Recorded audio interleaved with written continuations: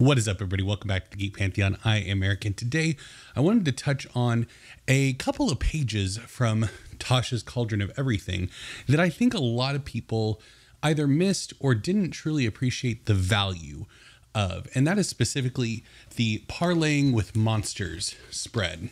Now, in the original printing, it's on page 148 to 149, 2 pages, which I think is one of the reasons why this went so unnoticed.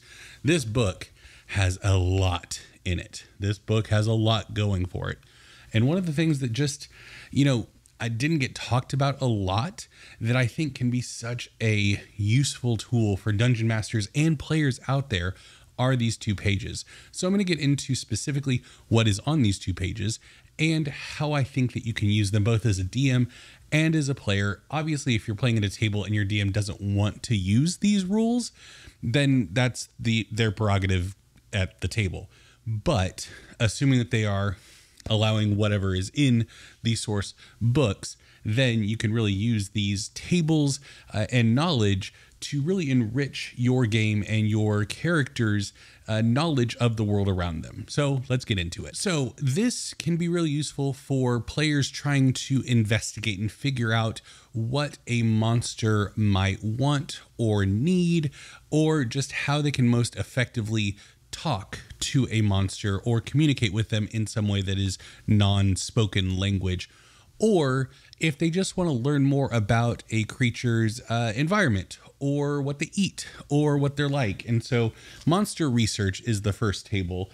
And what I love about this is it gives you the suggested skills for each monster type. So aberrations, if you want to learn more about them, roll Arcana. Beasts, animal handling, nature, or survival, all the way down to giants or humanoids is history, monstrosities, nature or survival, elementals, arcana or nature. So you get a lot of different options, and most of them have multiple skills that a player can use, kind of spreading around who can learn about them. The only ones that only have one skill are aberration, constructs, giants, and humanoids, being arcana and history, respectively, 2 and 2. So what I really like about this is it eliminates a lot of the guesswork for a DM when a player says, okay, so we're going somewhere that we know there's going to be a lot of aberrations. What roll do I need to make to know what my character knows about aberrations? Or what roll do I need to make in order to learn more about aberrations to prepare for our adventure?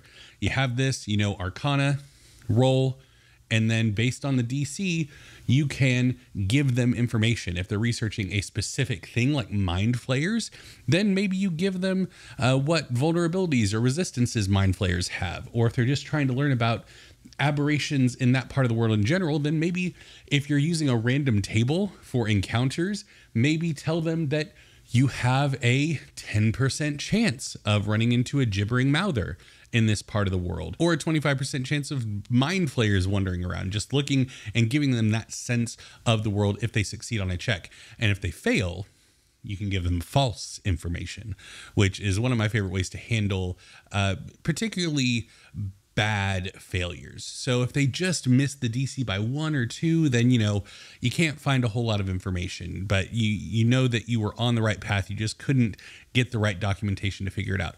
But if they fail by like 10, you know beyond a shadow of a doubt, mind flayers, vulnerable to fire, or vulnerable to psychic damage if you wanted to just really try to I would just give them a false vulnerability, not tell them that something that a creature is actually resistant or immune to is a vulnerability. That's really just kicking them while they're down. But you get what I'm saying is you can provide them with false information.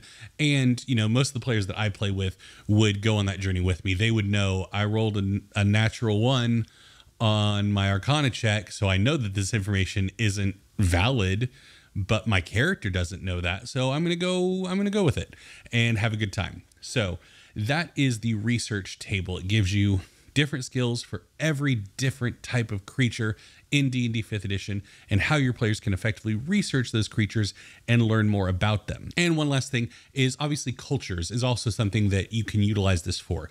If you're dealing with creature types that have societies, like if they're rolling for celestials and they roll religion and they roll really high because they're going to a plane that celestials live on, then obviously if they're trying to learn more about the celestial society there, then also that's totally applicable of learning about the hierarchy or the social mores and things like that that the players would benefit by knowing. And then you can give out advantage and things like that if the players come prepared in that regard. And before we continue, if you are enjoying the video, please be sure to give it a like, subscribe to the channel. It does help out a whole heck of a lot. And if you are enjoying the content here on the channel, consider giving to the Patreon. Patreon.com/thegeekpantheon is the place where you can financially support my endeavors here on the channel. And it is greatly appreciated for all of you who do choose to do that. And then the rest of this 2-page spread are random tables. They're the desired offerings of various creature types. So for dragons, obviously golds or gems, or an antique passed down at least 3 generations. For plants, a pound of mulch, or undead, completing a task the creature was unable to finish in life. So you have all of these different desires. And so what you can do in addition to providing them with information if they succeed on their research roll is roll a d4. All of them are d4s. And also tell them, you know, oozes in this part of the world really like cloth bearing a noxious odor. Just stinky clothes. If you bring stinky clothes, then the oozes might not fight you right away. They might consume the noxious smelling clothes. Good thing laundry day is until Tuesday. So yeah, you can do stuff like that and give them insight into what these creatures or monsters or people are going to want. So how do we utilize this at the table? So I've kind of gone through some ideas as I've been talking about it, but obviously when you have players, or if you are a player wanting to research a specific monster type, looking at the research table and getting a greater codified understanding of what a player needs to roll for their character to learn more about those creatures. And then the desired offerings, you can either utilize those, you know, as information found when researching based on that roll. If they succeed, you know, you give them that information, or if they fail horribly, you roll a d4 on another creature types table and say, yeah, plants really like gems in these parts, so you better load up on gems to throw at the plants while you're going through the forest. And yeah, you can get silly with it, and it can be a lot of fun as long as you have players that are willing to go with you in that regard. I know some tables that wouldn't work. The player would know, obviously they rolled poorly, so they got false information and they wouldn't act on it, which, you know, sure, yeah, good job. You're real smart. It would have been fun if you would have gone with it, but cool. Anyway, but then from the inverse side, you can also use it as quests. If the players encounter an undead that they try to talk to, if your players throw you a curveball and, you know, they're like, I want to try to communicate with the ooze. And it's like, okay, so give me a check. And, you know, based on the creature type, obviously your mileage may vary, but you can use those desired offerings to be like, okay, if you want to pass through our section of the woods, then we're going to need this from you. Or if you just want to placate the creatures, then this is what you're going to need. And that can be the other interesting side of it, is it becomes a quest giver as opposed to knowledge that you have going into a confrontation. So those are the two ways that you can approach utilizing these rules. Now, the additional question becomes when you're actually trying to parlay with monsters, where do the social skills come in? Things like persuasion or deception or intimidate, because obviously you can roll an arcana check to have a level of insight about the mind flayer colony that you are about to enter, and know, you know, what they're resistant to, what they're vulnerable to, what their social expectations are like, what their cultural hierarchy is, what things do their culture value, all that kind of stuff. But once the players get in there, what do you do? And I think this is really where advantage and disadvantage come into play. Of if the players rolled exceptionally poorly and they got false information, then you can throw disadvantage their way, because even if they're not wholly acting on the information. You can still say, you know, you're going in with the wrong expectations about how this conversation is going to go. Your character is, you as the player is not, but your character does not know what you rolled. Your character only knows what they found in the books that they were researching when you rolled 2. So that's one way that you can approach it, is throwing disadvantage for a really bad roll, or giving advantage, obviously, for a successful check. If they, especially if through roleplay, they are utilizing the things that they learned and really trying to navigate the society in a meaningful way, then yes, absolutely throwing advantage on perception, intimidation, deception, all that kind of stuff. Even other skills. If you have somebody that did research for a, you know, humanoids cover basically all the player races.